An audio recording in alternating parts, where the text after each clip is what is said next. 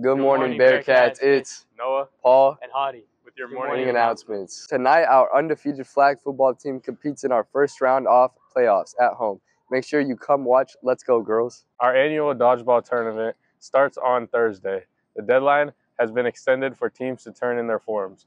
We only have a few spots left.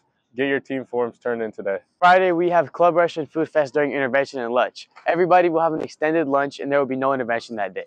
We have 41 clubs this year and we will have new ones added since the first day of school.